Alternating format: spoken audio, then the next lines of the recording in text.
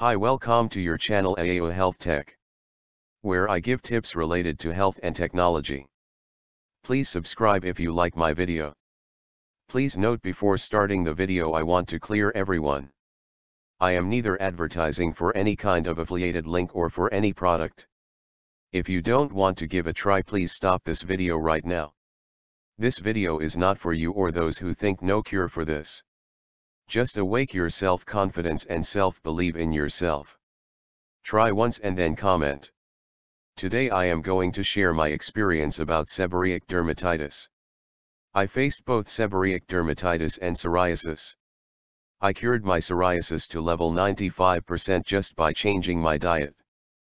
But main problem was with seborrheic dermatitis. It was not going from scalp even after taking lots of medicines. Aloe vera helped me to some extent, but it again came back. I tried camphor, neem, turmeric, coconut oil, curd, honey, tea tree oil, apple cider vinegar. But nothing happened, all were useless. Finally I used my mind to just experiment on myself. Then I bought a propisalic NF lotion and coconut oil. I used 2 spoon coconut oil and 2 big drops of propisalic lotion. And within 3 days I saw the effects: dandruff totally gone. And red patches, which always irritated me in public by saying, "Oh, how much dandruff in your head." I am sharing the pics of mine for this.